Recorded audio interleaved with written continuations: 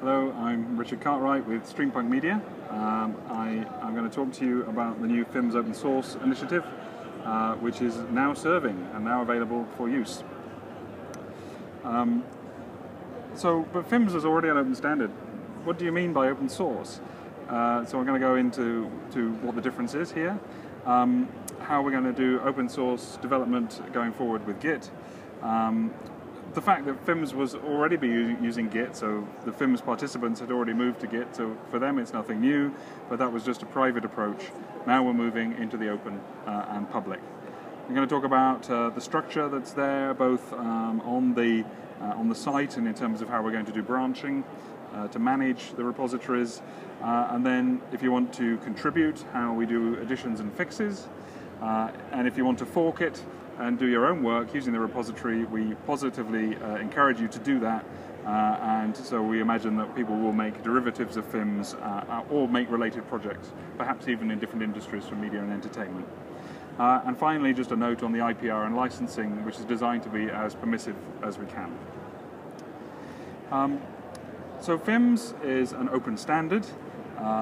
We publish, every major version is published on a website and can be freely downloaded. To access them during the development process, you need to sign a FIMS participation agreement that says that you agree to play fair in terms of IPR, RAND-Z, that you're not going to drop some form of patent in and lock people out from the work. It's a pretty standard thing for working in a collaborative commercial environment. The other issue with why we'd like to go open source is that the core process in FIMS, as with many specifications and standards organization, takes time, and there may be an opportunity to go quite a lot faster, particularly if people have already done some work in a particular area or on a particular service. To prevent people saying, hello, is anybody there? We're going to make it very clear what's going on, and every check-in that is done towards developing FIMS from now on will be visible, and people can contribute back quickly by just making a pull request and suggesting a change, and all we have to do is have a quick review within the FIMS internal management team, and if we're happy with that, we'll pull it in. We'd like to enable all to grow FIMS, so anybody who's involved with FIMS can either grow it or benefit from it. So we're encouraging additions, fixes, derivatives, and related projects, all those things. We also want to have an open source approach that's unsurprising to those who are used to working with open source. So a strange committee system from the AMWA that appears closed and then suddenly goes open at various points is not the way that the open source community work. Typically they will put up things piece by piece. I now work for a business that is developing pretty much everything open source, and it's a great way of working. You get things picked up and things tested in ways that you haven't necessarily expected. So this is a picture. This was the FIMS private GitHub on ebu/FIMS, and that's where we were working. The public GitHub was there for a while, but now has got a FIMS repository inside it. So it's github.com/fims.tv, and there you go to the FIMS project, and that's where you'll find FIMS is. We also have a currently running project within FIMS called FIMS Test, and the FIMS Test Suite, as far as they've got so far, is also available as another open source project here on our GitHub.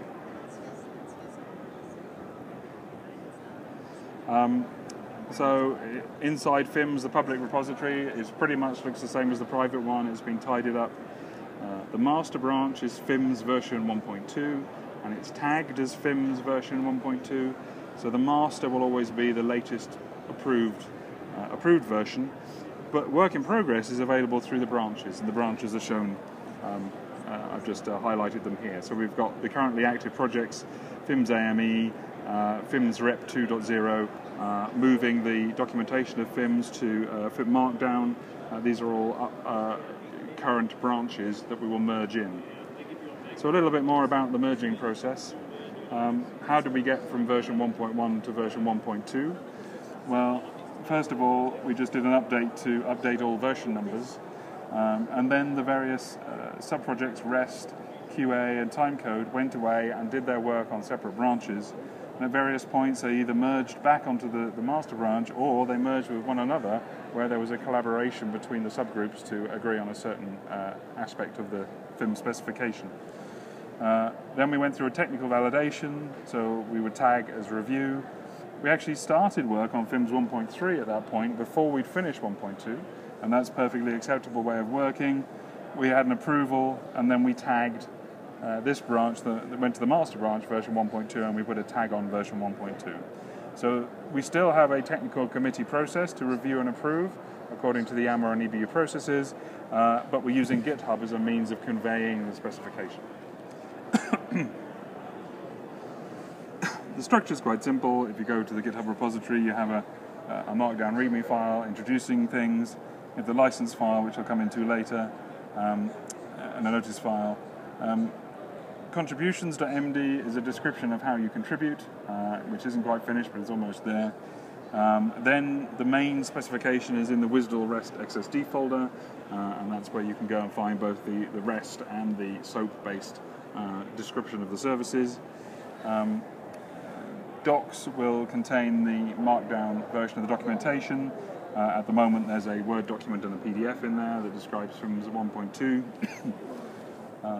There is a space to align with the AMWA process to put in declarations of contribution. So if a company has contributed some IPR to FIMS, they can fill in the standard contribution form and declare that they are giving that freely.